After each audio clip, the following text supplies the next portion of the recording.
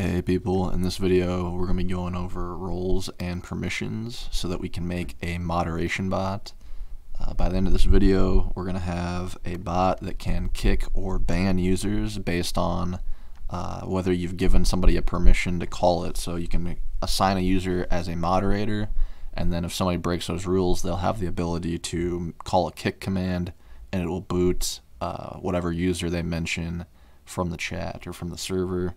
And we're also going to make a word filter bot so that if you want to add a list of words, swear words, whatever, you can automatically delete those messages right as they appear. So this bot will be really easy to customize. You'll be able to make different roles and add different basically moderation features based on that. And basically you'll just see how to create custom bots based on permission level and stuff like that. So let's get started.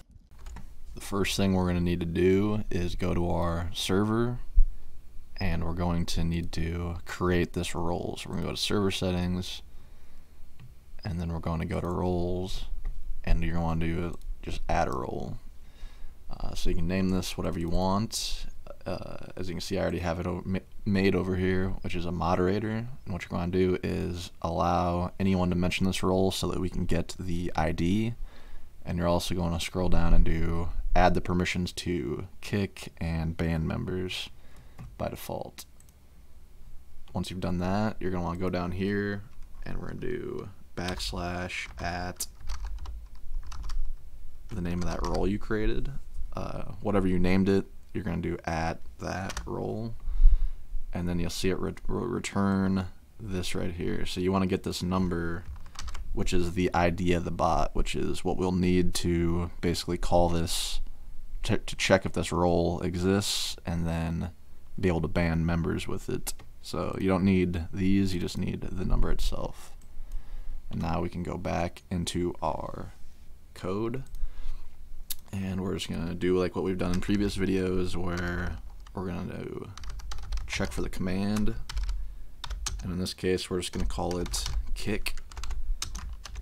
And then based on that, we're going to go down here, and the first thing we need to do is we're going to check if they have the proper permission. So the person calling this command, we want to verify that they are a moderator. So inside we're going to do if the message.member.roles, we're going to do has. So this basically checks if they have that role. So we're going to create a string, and we're going to paste in that role ID from the chat. And this is basically saying, so if the member is a moderator, has that role assigned. And what this exclamation point does, which is the important aspect, is basically it's in JavaScript, it's does not. So basically we're saying if this member does not have the role, if they aren't a moderator, we're going to reply and basically say you are not a moderator and can't kick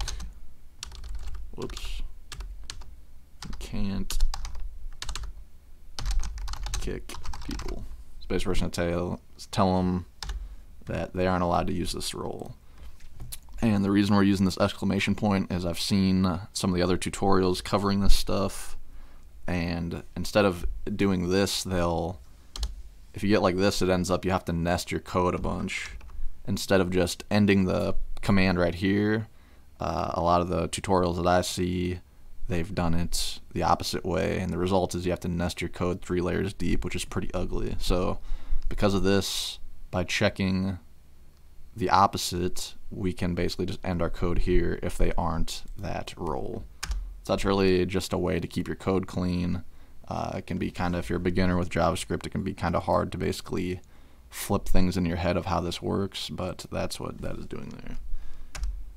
So then underneath, if we think about how this thing is going to work, we're going to want to do kick, and then we're going to want to mention somebody. So we're going to mention, in this case, I added this test account. So that would be, we're going to make sure that we mention somebody like this. So the next thing we have to do is behind that command, we have to make sure they mentioned somebody. So what we're going to do is create a variable called const user, and we're going to say message dot mentions dot users dot first. And this is basically if there's a person mentioned in this message, it will pull that out. And if it doesn't, if there's nobody mentioned at all in this, basically if there's nobody mentioned in this message, it'll return nothing. So we can then basically do the same thing here. So we do if user, and we're going to add this exclamation point again. So if there's no user, if the user does not exist, if there was nobody mentioned here, we're going to reply again and say message reply, or say no user mentioned to kick. So basically this will again end it'll end the command. If there's nobody mentioned in the message, there's no point continuing. So finally, if there is somebody mentioned, we're going to do const member, and we're going to check if they're a member of the actual server.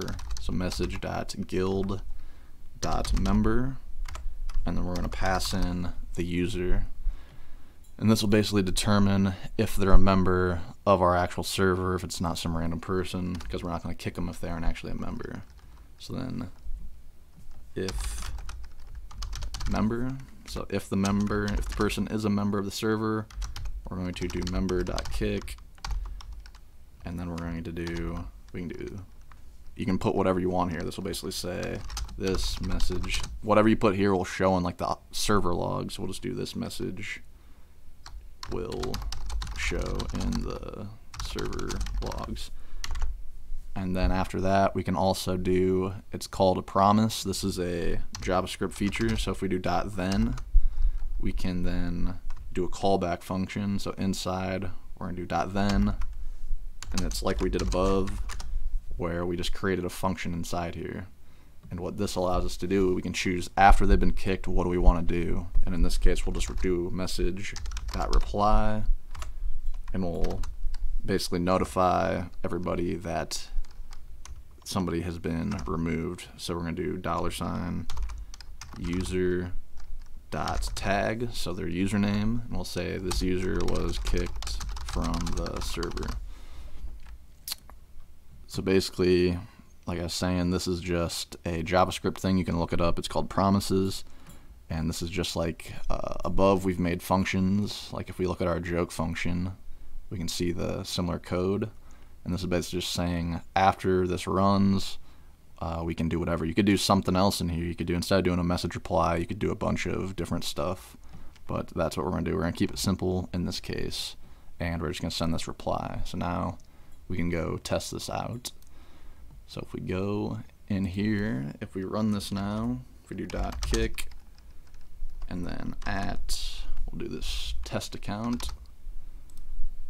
So if we click enter, it should boot them from the server. Maybe not. Let's see. So pass this in. Where are we going wrong here? Got if user message.roles. Everything should be good here.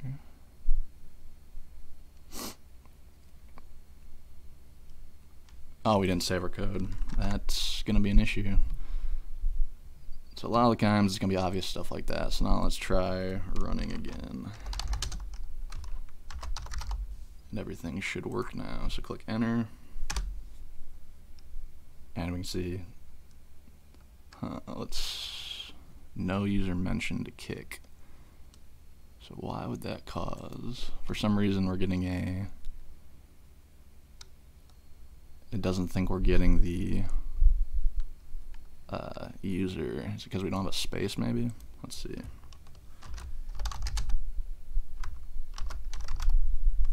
Let's try again. Control test account. So let's see what our bug is here. So basically this is going fine. It says we have to roll. The issue is right here somewhere. So for some reason, here it is. We're doing, has to be users. I don't know why that corrected the roles again. So we're gonna save, go back, try it a third time, do kick, at test troll account, click enter. There we go. And now we can see over here it disappeared. So a couple dumb mistakes, but I like to show those because, I mean, a lot of people, I see tutorials, they skip through it or cut out. I think it's good to go through the process of how you kind of find bugs in your code. And a lot of the times, the first time is because I didn't save. The second time is just because of dumb typo. I wasn't thinking, and I repeated that up here. So that's basically, if you wanted to, you could basically change this from kick to ban if you wanted to fully ban them, but we're just going to leave it as kick. Or you could just copy and paste this code basically and change this, the command to ban, and this function right here to ban, and you could have both of them available for moderators. So now what we're going to do is we're going to work on that word filter function so that we can basically ban words from our server. So the word filter is going to be a little bit different from a command because we want it to run on every message. So if we put our code inside this, this basically only checks for commands. So we're going to want to create a separate function here. So we're going to do bot.on, and we're going to do message again. So we're basically creating a second event listener is what this would be. So both of these, whenever a message is created in our chat, it will receive that. But this one is going to be separate, so it's listening by itself as well. So we're going to repeat our code from above. But in this case, instead of filtering like this, if we look, if it doesn't start with an exclamation point, it automatically filters it out and it just stops, it returns. In this case, we're going to listen to everything regardless of if it's a command. So we're going to do, we'll just do console.log to start to show that it's listening. We can just do message, and you'll see that every time we type something in, if we save this, it will paste it down here so we can test it out. Let's type in random stuff. If we go in here, we can see it's passing in, it's getting this message here, along with all the other stuff, not just the text. So we just did message dot content and saved. Instead of getting that whole object, if we scroll down, we can see we just get this text here. So basically we can see this is listening separately from the one up here, and now we can go about basically searching through the message and checking if it has any words that we don't like. So we'll go down, what we're going to do is let word array, we're going equal to message.content.split. So basically what we're doing is we're going to split all the messages up into individual words and put it in an array. And then we can console.log that. We'll just paste this down here. Instead of doing the content, we'll do word array. And we'll comment that out. So now, when we do our next message, we'll see it'll be broken up into individual words. But for now, we're going to keep going. We're going to do, we'll make an array of words we want to filter. So we'll do let filter words. And we're going to do equals an array. And you can do a string. So you can make this be whatever you wanted. So if you just want to do swear words, you could put all the various words you don't want. We'll just do random words. We can do the, if you don't want people to say the, you can do that. We can do troll, filter ourselves. So we'll do stuff like that for now. And then now what we want to do is basically filter through the array of the comment, and we're going to compare it to this filter words, and then we can basically, if it contains any of these, we can get rid of it. So what we're going to do is do a for loop for, it's going to be var I equals 0, and then as long as I is less than our filter words dot length, we'll do I plus 1. So basically for loop, what's going to happen is we're going to filter through each of these words, so no matter how long it is, if we added a third one, because it's based on the length of that array, we're going to be going through those words and comparing it. So if word array includes, and we'll do filter words I. So basically we're going to filter through, so first loop we're going to filter, it'll check this first word, and if our comment includes that word, what we're going to do is message.delete,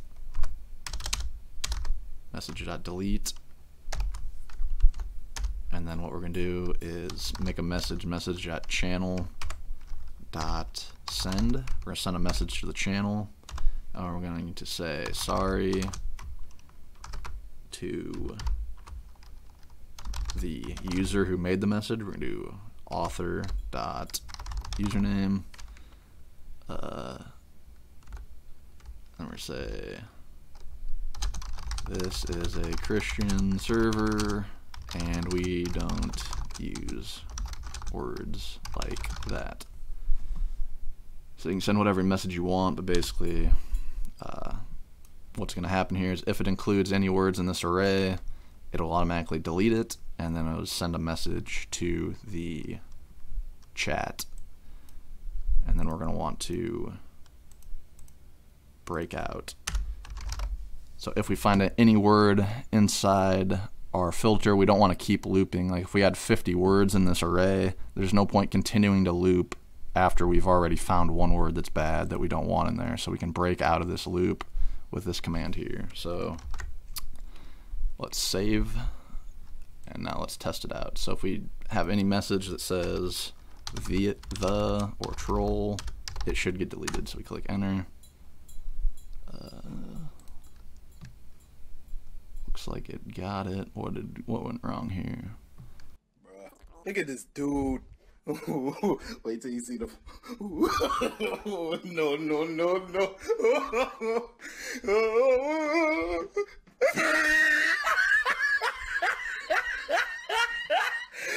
Look at the top of his head.